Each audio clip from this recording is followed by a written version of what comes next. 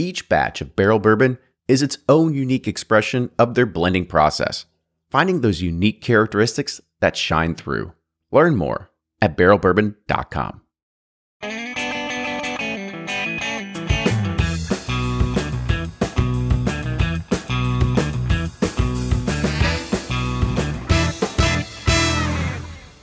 Welcome everybody to this Whiskey Quickie, and today we're looking at Daviess County. And it's Daviess. Is it Daviess? Okay, yeah. You would actually know that. You were probably waiting to say that. I was like, go get this Daviess County over there. He's like, I'm gonna, as soon as we get on camera. Kenny on his Kentucky counties. Name all 120 of them. I got Nelson. That's where you're from. That's where you're from, right? I got that part. So Daviess County. This is a product that comes from Luxco. And so this is a blend of mash bills. So it is a blend of traditional rye and wheated bourbons that are both also finished in a French Oak cask. It's bottled at 96 proof and has an SRP of around $47. All right. Let's go ahead. Let's dive into it. I usually like blended mash bills. Mm-hmm.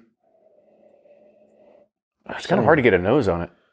Yeah, some very basic, kind of, vanilla, little tiny hint of oak. A little bit of honey. Yeah.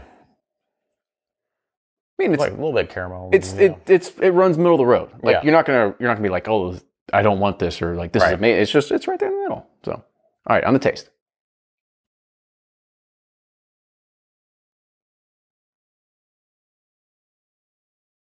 Got some like brown sugar, honey's very pronounced, nice little spice at the end. It's nothing too complex, but it's a great, just average, not average, but all around bourbon. I mean, like I said, it runs middle of the road. I think on the taste, the nose, it's exactly what you would expect from a Kentucky straight bourbon whiskey. This one's a little bit different, being a blend of mash bills, finished in staves. So it gives a little bit of that, like I said, a honey forward kind of note to it too. Yep. All right, so on the nose, how are you gonna rate this?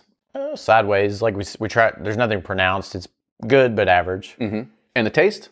Sideways, like I said, it's good but average. I might go like thumbs up only because you don't get anything that's like astringent or bad, or you like. No, there's nothing bad stay away or from flawed. it, and I think it kind of shines pretty well. But let's go ahead and on the finish. What are you thinking there?